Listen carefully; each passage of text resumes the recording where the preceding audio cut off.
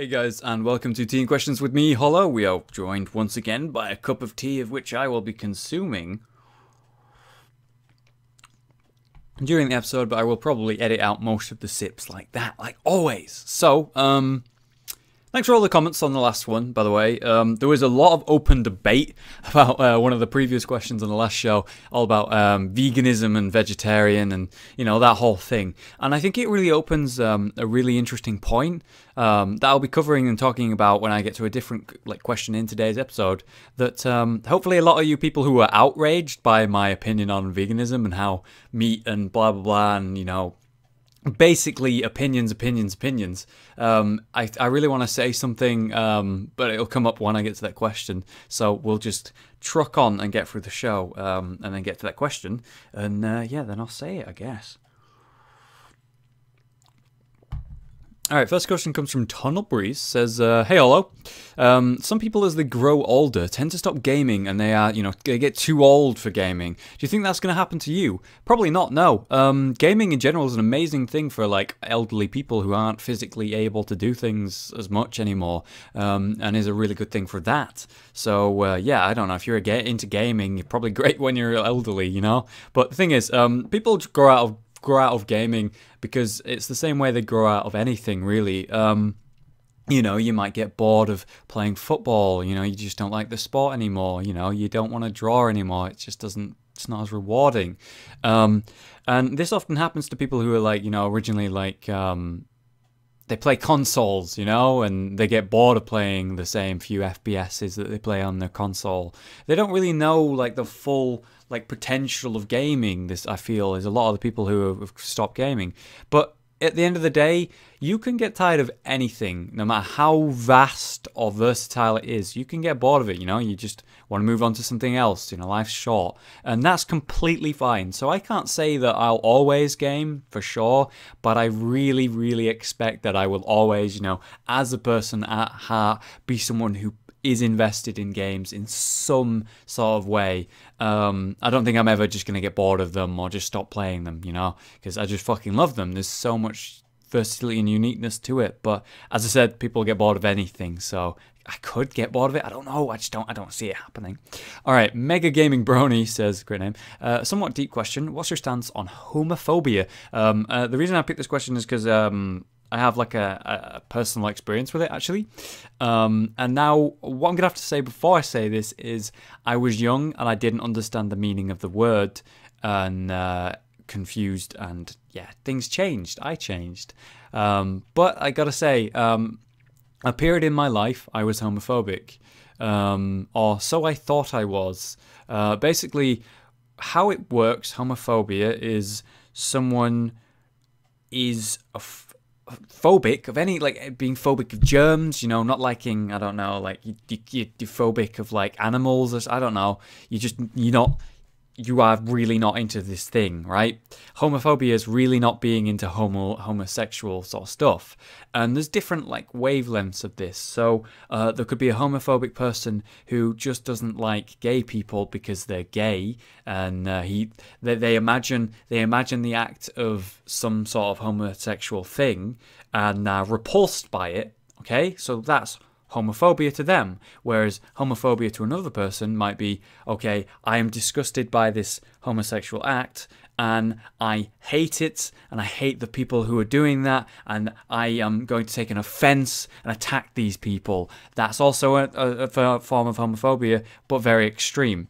When I'm saying that I was homophobic, basically what happened was I got to about 12 or 13, I think, and there was this gay fellow in one of my classes, and I remember being oh, he likes males. I don't want him to like me because I don't like him. I don't want to. And I imagine myself having to have a relationship with this person. And I was like, no, I don't want that. I don't like guys. No. And for some reason, my 13-year-old head, I was like, I am having this forced on me. And then I was repulsed by the idea because I didn't like this person. I wasn't attracted to them. Mostly because they're male and I'm straight, but I wasn't attracted to this person, and I was like, oh, it was an attack or something. And the way I reacted to it was by saying nothing, you know? I didn't say that I'm homophobic. I didn't, you know, react and tell them that, you know, you were bad, you can't be gay, that's wrong, or anything stupid like that. I just wasn't attracted to them, didn't want to be gay with that person, or bi or whatever. I didn't want to be in a relationship with this person, and so I just thought I was homophobic because of that, and that's what I thought at the time. My version when I was 13 of homophobia was, I don't want to be gay because I'm not gay, and therefore that means I'm homophobic, right? Which is wrong. If you are straight and you are not gay, then that doesn't mean you're homophobic. It just means you're straight, you fucking idiot. And that's what I had thought at the time, so that's what I meant by, you know, the explanation of that. But basically, my finisher to this is my stand on homophobia is it's ignorance. I believe if you're not sexually attracted to a man when you're a man, or you know, you're not sexually attracted to a girl when you're a girl, that's fine. You know, you don't have to think about doing things with that person because it's your brain, you don't have to. And you know, I am not going to imagine my friend and his girlfriend having some sort of thing happen that, you know, I don't want to imagine because I don't have to, you know? That's normal. You know, you don't have to be attracted to every person of every gender, of every style of personality, you know? You are attracted to what you are attracted to, and that's fine. That doesn't mean you have to force your opinion on other people. And this is where I'm tying into that other thing, is I talked about, you know, vegetarians and vegans and stuff. And what I think is really important for you to think about as a person is, if I'm telling myself I don't want to eat meat, right? Do you know how much that affects you? Zero. Your opinion is worthless when it comes to that. Like, if I say one day, I think I'm a vegan. I think I want to be a vegan. I don't want to eat meat or fish, or I don't want to be any part of that. And then I say to you, I'm a vegan, so I'm just not going to eat meat. You know what? How you should react to that is you just say, okay, I won't try to feed you meat then. Just okay, and then done. You know, when someone is sexually attracted to a boy or a girl, you aren't then gonna be like, no, you should be attracted to this, because that's fucked up. That's wrong. You know, that's like it's like someone's opinion, and you're just telling them their opinion is just like fucked up and stupid. You know, you can't just force your own ideals down someone's throat. It's never gonna work, and it's stupid and it's wrong.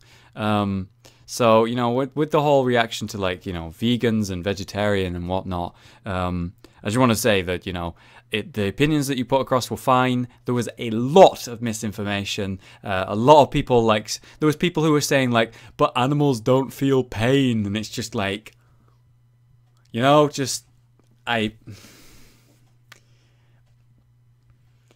that's wrong. You know, just misinformation and stuff. And you just have to take that with a grain of salt. And it was an interesting reaction that I saw in the comments. But I just trying to put it across now, you know, with homophobia, with veganism and all that stuff. It's just, if someone wants to do something and they're just doing that and it makes them happy and it's suitable for them, that's fine. You know, you should respect that.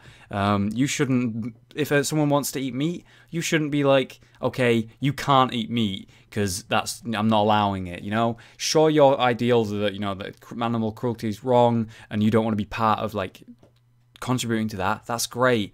But telling them why you are that and showing them opinions and, you know, showing them evidence and making them experience that stuff, that's fine. But being like, no, you're not allowed to eat meat, that's fucked up, you're an idiot, you know, I hate you, that's not how it works. And it's vice versa. If you eat meat and someone doesn't eat meat, you shouldn't try to force them to eat meat or get really up in their face. I've seen it so many times. It's amazing how much as soon as someone says that they're a vegan, people are constantly asking them about what they eat and are like, you can't survive. And a lot of, like, ignorance is, like, circling around that, and I thought I just wanted to talk about that as a whole, because there's a massive reaction to what I talked about in the veganism and vegetarian stuff in the last episode, and I kind of covered that along with this question. So thanks, Mega Gaming Brony. Sorry it took so long to answer your question, but homophobia is mostly just ignorance, and with intelligence and learning and understanding. Cornelius Thunderbolts asked, "Why is Rage such a summer fag?" I don't know, man. I guess he was just born that way or something. Sometimes it's hard to see. Very serious question there. Next question comes from Average Scottish Gamer. Hello, what's your opinion on Scottish independence? This is a big topic that I'm going to cover quickly. I don't really care. If Scotland or Scottish people want to be independent away from the UK, I guess that's fine. To me, it doesn't matter. It doesn't matter at all. As long as we're not at war. I don't want something terrible like that, but if they want their independence, then that's okay. And if they'd want to stay with the UK in general, the British sort of thing, then that's fine too. I just don't really mind. I've never been very invested in that kind of thing. It's all a big, interesting to some people, but to me, for me right now in my life, I'm just focused on other things, but it's history being made right now, and I think that's very interesting. Alex Hadden asks, hello, how's your Deathstroke costume coming along? Pretty awesome. The mask should be coming tomorrow. I ordered like a custom-made one, and I have the vest. I have shoulder armor that's gonna be cool, hopefully, and then like something that comes down my arm. And I got these armored gloves, so that's like the upper body sorted. Although I need a belt of some kind, like a utility belt kind of thing. Then I've got underneath that, I'll have like a thin black shirt, so that like covers it, and I've got like a balaclava for the mask. So that's like my full upper body done, and then I'm gonna get like some black jeans, hopefully skinnier ones, and then we're gonna have like thigh armor on my thighs. Thigh goes on your thigh, and then I've got like knee shin pad stuff, so that's like legs, and then these really nice boots, and hopefully I'll do a video on that before Eurogame, before I go, and show you the process of that. I'm actually making the sword right now out of PVC piping. I had to melt it down, like heating, had my dad help me. I was really grateful for that, and we like melted it and molded it into shape, and I'm doing that over today and tomorrow. So tomorrow I'll be finishing it. I've been taking a lot of pictures during it. Maybe I'll tweet it, maybe I'll make a video about it, I don't know, but yeah, hopefully the sword will be alright, and I'll be going for a harness on my back, hopefully on the back of my my armor thing, and then the other weapon, the bow staff, is just basically took a mop thing, broke the end of the mop off, and it's like it like extends and gets smaller, which is awesome because that's like a Deathstroke's bow staff, and I've used tape to sort of make handles and ends and stuff. So it looks pretty good. I'm kind of happy. Hopefully I'll have that on like the belt or something, so I can just take it out and like open it and like just Deathstroke it about or whatever. So hopefully it looks cool, and I'm excited, and it's been a process, and it's been something completely different, but it's been creative and interesting and fun and challenging. So I definitely want to do this again with a different character, or someday do another Deathstroke cosplay that's even better than this one. But as long as you guys can see that I am Deathstroke when I'm wearing it, then I've achieved something, Alright, finally, this is my opinion, yay. Great name. Hollow, what's your opinion on gay rights and abortion? Gay rights. Basically, someone is human and they are attracted to the same sex. Therefore, they are human, and that doesn't matter to me in the slightest because I'm not trying to have sex with that person. Great. Should that person have the same rights as me? Yes. One done. Next, abortion. I'm not a woman. I cannot control abortion, and my opinion on abortion is mostly irrelevant because I can't get pregnant because I'm a guy. So, girls, if you want to have an abortion, that's fine. If you don't want to have an abortion, that's fine. If you're a person who wants to give birth to the baby but you can't look after it and you want to give it to a foster home, then that's your choice. If you want to have an abortion, I think before, like if you do it the day after or whatever, that is killing the potential for life, I suppose. But the thing is, it's basically like a skin cell in like the day after, and you are shedding thousands and thousands of skin cells right now, and it's just not like, I don't know. My opinion on abortion is it's okay if you want to do it, I'm not either really on one side. So there you go. A lot of opinions, a lot of serious topics, and a lot of words thrown out there. I'm sorry if you're not interested in these topics, but I thought there was a lot. You guys were serious about this episode. You know, a lot of in-depth questions that really had a lot of words needed to be said about them. So thank you for that. If you have more questions, please leave them as a comment on this video, and I'll go back and look and then go to record the next one using those ones. So that's your best way, your best bet, basically.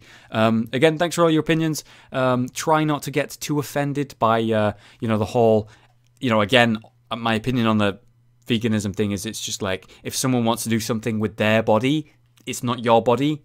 You don't need to say anything about it. You shouldn't care, and that's my opinion in general when it comes to that stuff. So hopefully you don't have some sort of outrage about that, and hopefully I opened your mind a little bit to being more open and understanding. Otherwise, guys, have a great day/night, depending on where you are, and I will see you next time.